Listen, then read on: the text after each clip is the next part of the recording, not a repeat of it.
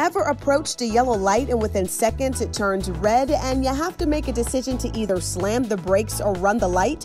Well, now you might be getting more yellow light time thanks to one relentless guy. The New York Post reports that it all started when the wife of Swedish engineer Mats Jarlstrom was caught on a traffic cam allegedly running a red light in Beaverton, Oregon. She was then slapped with a $260 ticket.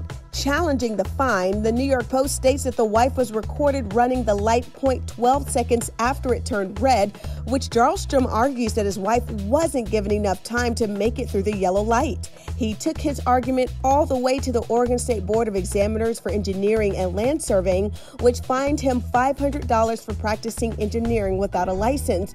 But that was eventually overturned, and he was given the opportunity to fix the timing flaw that's been in practice since 1960, says the Register. Jarlstrom proposed to the Institute of Transportation Engineers, which represents 90 countries, to extend yellow light time from 3.2 seconds to 4.5 seconds, in which the panel agreed light timing should be reconsidered, says the Register. Although his wife never got her $260 back from the ticket, it was a small price to pay to change the future of traffic lights.